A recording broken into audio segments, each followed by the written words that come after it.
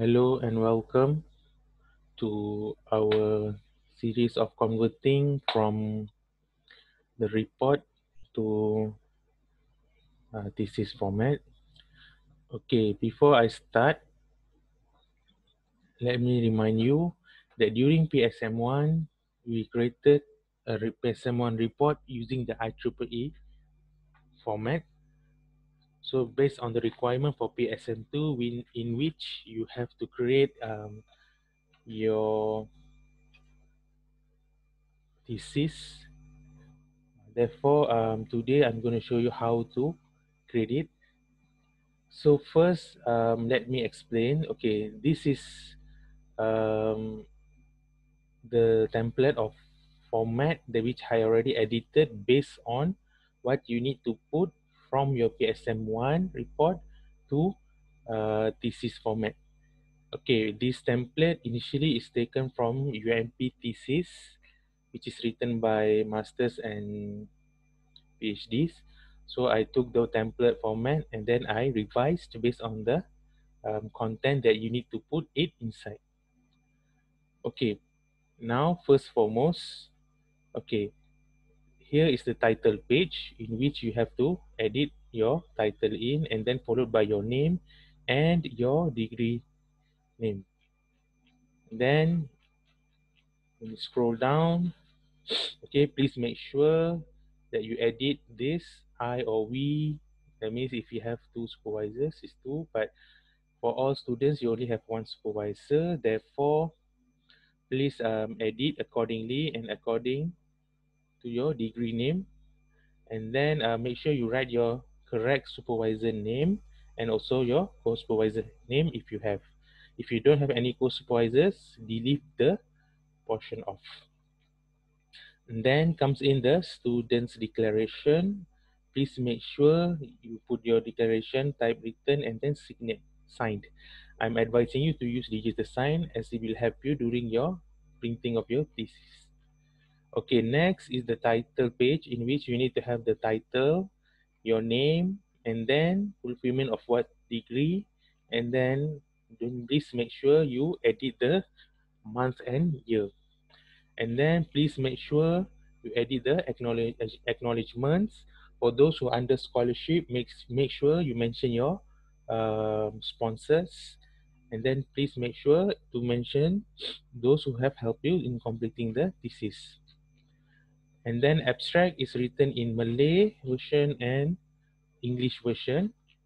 And then this is table of content in which if you right click, you can update the field and then it will update all the fields. Okay.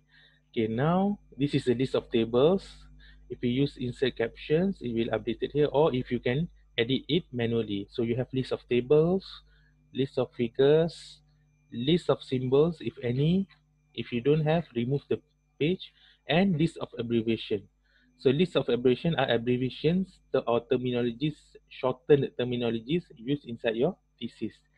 So please make sure you put it accordingly, starting from the earliest alphabet, which is A, until Z. And then you have list of appendices, in which, in this case, for appendix A will be SRS, software requirement specification document for the BCS students, and also software design document also from the Bachelor of Computer Science Software Engineering students. Okay, chapter 1. Now we are at chapter 1. If you notice, you have 1.1 introduction. That means introduction here is refers to the introduction of your project, which is already inside the PSM1 report. You just copy from it and just paste it here. And then make sure you check the formats and also the spacing between sections. And then followed by background of the problem, in which you also have already mentioned in your PSM1 report. Please put it inside here. And then the background of the problem also includes the problem statement. Okay. And then it's followed by objective. which is also inside your report. Therefore, just write it there, the three objectives, and then scope you do not have inside your PSM1 report. Therefore, please mention the scope here. Okay, scope means the boundary of your project. Okay, not the limitation of the project. Okay, and then you have thesis organization, or in which you have to mention chapters 1, for instance, chapter 1 explains about what. So you have to mention in one paragraph for each chapter, and then followed by the next chapter. You have to explain what are the description made in each chapter. This is to show the organization of your thesis. You also can make some modification depending on your supervisor's approval. Okay, because at the end the marks or the evaluation for the thesis is done by the supervisor. Okay, next is chapter 2. Okay, chapter 2, you have introduction of the chapter in which you have to explain what is this chapter all about. So if you notice, the chapter name should be literature review. So when you say literature review, that means this will show the related works of your project. Therefore, the first thing in 2.1 introduction is explaining what is literature review done in your work. Okay, for instance, let's say, okay, this section explains on the related works of this project. There are 3 projects related to this work, and then a comparison is done for this work. So simple but effective. That means it explains the overall content of this chapter. Okay, next is 2.2, which is the related work. If you notice, you already done this in your PSM1 report.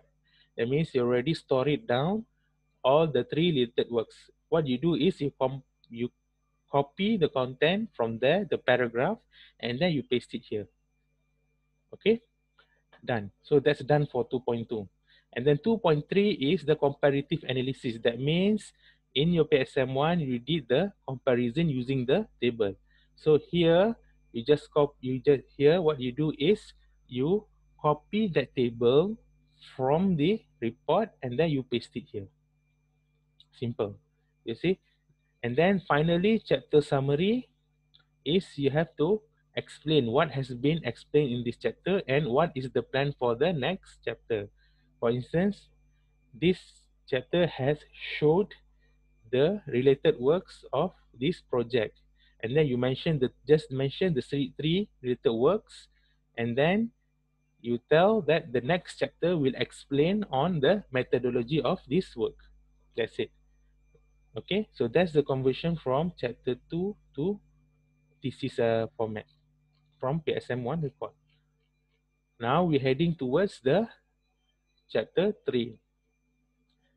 There will be slight difference for software engineering students and also graphic and networks and also network students.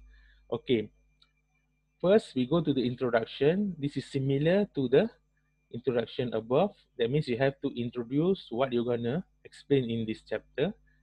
And then 3.2 is proposed design and interface. That means in PSM1 report, you already done the proposed design. That means it involves the flowchart, the algorithm, and then you might have explained the data set, right? So all those things you put inside here, copy and paste from the report and paste it here. Then you have to add a section of the interface. Okay, for those systems who have interface, just make a screenshot and put the interface there. For those who use tools, the algorithm you learn on the tools, make a print screen and put it inside here. This is to show that the work that you have done. Okay, for the case of that's for student network and graphic multimedia. For how about software engineering students? Number one, you have to put the SRS and SDD at the appendices. That's number one. So inside there, you already have your explanation on the proposed design and interface and all those things. So here you should write. Okay, you should put there the flow chart. At least put the flow chart. Okay, and then explain a little bit on the flow chart, which already done in the report, and then put a section there that all the details requirement. That means just I write it here for you. All the detailed design and interface is explained in Appendix A, which is soft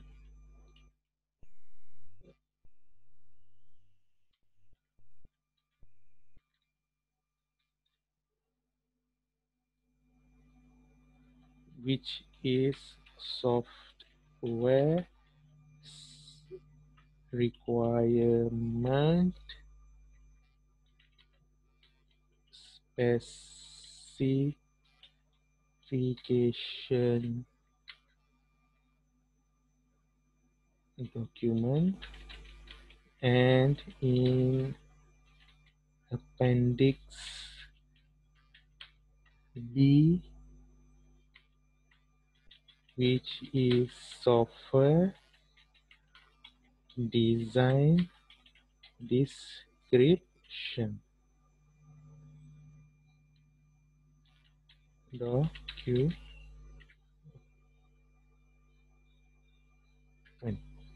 So, and then what you do is you put the STD and the SRS inside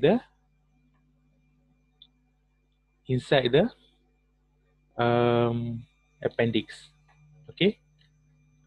Okay, and then we continue for the next section, which is hardware and software specification.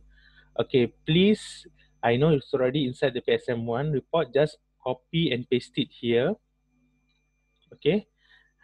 For software engineering student, you either can put inside your SRS and mention here, it's been mentioned inside SRS, or you don't have to put inside SRS, but you state it here. Okay, it's up to you. And then for chapter summary is you already, just like the previous chapter, you explain what are the things already explained here in this chapter, and then mention the next chapter will discuss the result. Okay, now moving towards chapter 4. Okay, chapter 4 is result and discussion. Let me remind you, this is the thing that you need to write because this is not inside your PSM1 report. Okay, what we do is here, there are very simple 4 sections. Number 1, introduction, which is you have to introduce this chapter. That means you have to mention that you're going to discuss the result and also you make an analysis on the result. Okay, next is the result. That means you already done your experiments, you already done your testings. Okay, you already done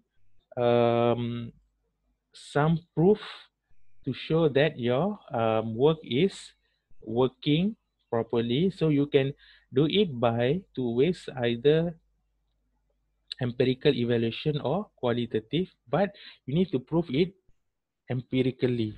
Okay, so once here you have to measure all the results you get after you testing. Use your data, either you use your user as your the ones tested your system, or you use any data set to run your algorithm. The result you obtain, you have to write down here.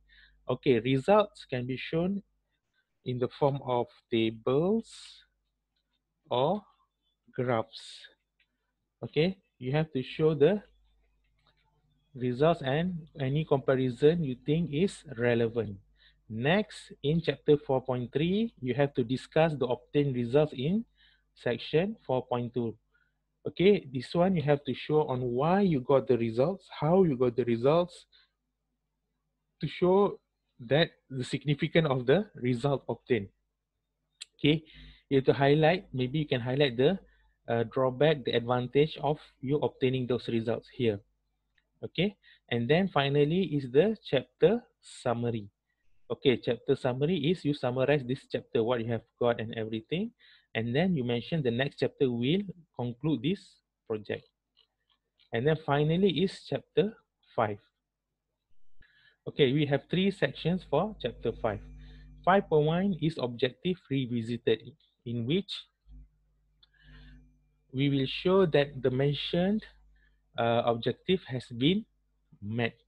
Okay, therefore here you have to firstly you have to relate your objective with the content of the thesis. That means, for instance, okay, let's say the first objective of the project is to study or to investigate the previous work. This has been achieved in which section? Let's say chapter 2, section 2.3. Here we already discussed 3 works and we already deduced the drawback and the advantage of this work. So therefore the objective 1 has been achieved. Okay, same goes for the other objective, the second objective where it is related in your thesis, and your third objective where it's related to your thesis. Okay, and then after that you have to mention the limitation of your work. That means what hinders the project to obtain a better result, in which this limitation can be used by the new students or your juniors next time to improvise the work. And then future work is suggested solution apart from the solution you already created here. Okay, these 2 sections, which is 5.2 and 5.3, can be used by the students of next generation or your juniors, to be precise, to improvise the work. And then can be also their PSM title. And then finally the reference, make sure you follow the right reference. Okay, you can use the any reference tools such as Mendeley, Zotero, or EndNote, but make sure you have all the details here. And this uses the APA formatting. So make sure all the reference and citation is being changed to APA. And then finally the appendices. So you have Appendix A, SRS. So make sure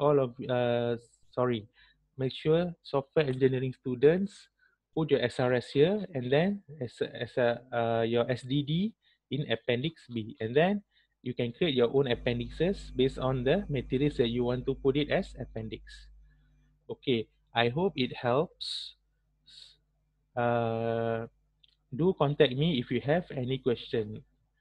Anyhow, thank you. So, see you again.